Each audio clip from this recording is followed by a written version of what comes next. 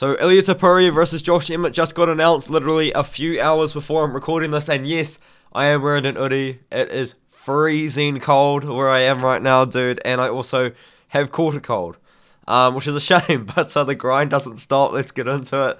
It's crazy, dude. This is actually a big step up in competition again for Ilia Topuria, because if you look at his record, man, you look at Ilia Topuria, he just beat Bryce Mitchell, but before that he beat Jai Herbert, you know what I mean, at 155, and before that it was Ryan Hall, and then Damon Jackson and Yusuf Zalal. Like, this is a big jump up for him. I actually do think Ilia Topuria passes the test as well. I will pick him in this matchup, and it's interesting, because they might be fast-tracking Ilia Topuria a little bit too quickly with this one, because if he beats Josh Emmett, he's probably in a title eliminator in his next fight. I don't think that would be unfair to say. Josh Emmett literally just fought for a title for the interim bout against Yair Rodriguez, and now Ilia Topuria's fighting Josh Emmett. I don't think if Topuria wins, he gets a title shot.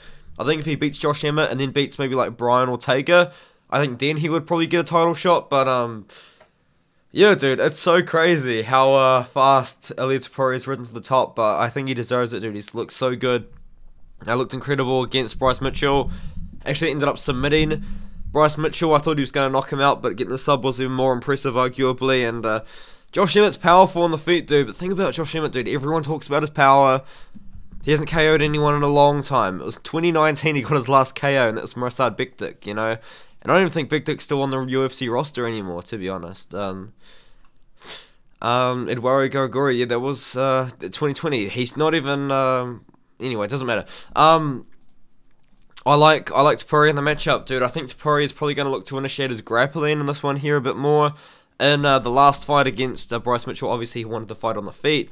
But in this fight, he's going to want to keep the fight, probably want to take the fight to the ground, because Topuria has a really good ground game. He's got incredible striking, but his ground game is also really, really good as well. Like, he's got 8 wins by sub, he's got 4 wins by KO, and I think he's going to beat Josh Emmett. But what would be interesting, maybe, is if we do see Ilia Topuria taken to the 4th round. Like, what happens then? But I like Topuria in the matchup. I think he gets it done over Josh Emmett. Maybe Josh Emmett could catch him with something sneaky and KO him. But as I said, Josh Emmett hasn't KO'd anyone about 4 years now. And even then, it was Mirsad Bektic. He's not even on the roster anymore, I would say. So, yeah, I've got Topuria in the matchup.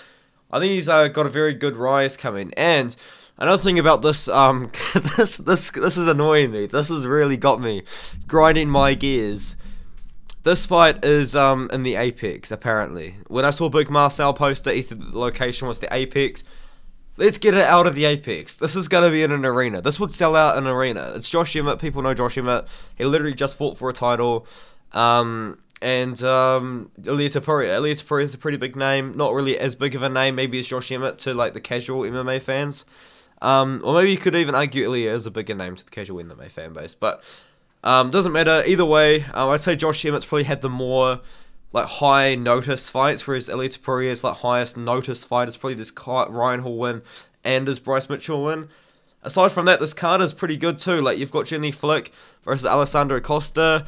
You're going to get a finish in that one. Either Costa's probably going to knock him out or Jimmy Flick's going to submit him. Teresa Blader, I think, is very underrated. I think people underrate Teresa Blader, dude. I rate Teresa Blader very highly. I think Teresa Blader's got a very high ceiling in the sport. She's only 21 years old. She literally beat Lucy Pudilova when she was 18 years old, and Lucy Pudilova's back in the UFC now. Yeah, dude, I think Teresa Blader's underrated, but we're not here to talk about her. I've got Topuria, main event, though. It'll be interesting to see if Josh Emmett can maybe take it to the 4th round and the 5th round. Like, what do we think Ilia looks like? Because we know that Ilia somewhat struggles with the weight cut a little bit, you know what I mean? Because he wanted to move up to 155. He did against Jai Herbert. It wasn't too successful. Like, he obviously won the fight, but man, he got hit with a couple of good shots and almost got put out. So, yeah, I got Ilia in the matchup, dude. I think he's making rapid improvements. He's only 26 years old. I think he goes to the top, dude. I think if he can beat Josh Emmett, I would pick him to beat Brian Ortega. If he fought Brian Ortega, I think I would still pick Ilia to win anyway, just because Brian Ortega's offensive wrestling, like his ability to get the fight to the mat, isn't that great. And I think Ilia would just keep it on the feet for that fight and probably get a finish, because Brian Ortega didn't look that great on the feet against Yair, but that's Yair. So, yeah, I've got Ilia Topuria in the matchup, as I have said like 5 or 6 times now. Let me know what you think in the comments. below, I don't think there should be an Apex, dude. You can make a fight night in an arena with this main event. Like, this is a great main event to build off of. You got a couple of decent prelims on there as well. Teresa Blader versus Gabriela Fernandez, and Jenny Flick versus Alessandra Costa. Like, I know they're not big names, like, whatsoever, but they'll be fun fights. Or at least the Jenny Flick versus Alessandro Costa fight will be good.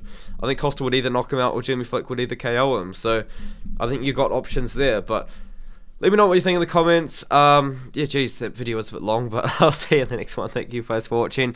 While you're here, though, if you've made it all this way far, I'm going to be live streaming this weekend. I'm going to be streaming during Gamebred FC and PFL on my Sunday, you guys Saturday night. And I will be streaming during Bellator, which is on Friday night, and my Saturday. So I'm going to be streaming twice this weekend. It's going to be good. I look forward to it, and I'll see you in the next one.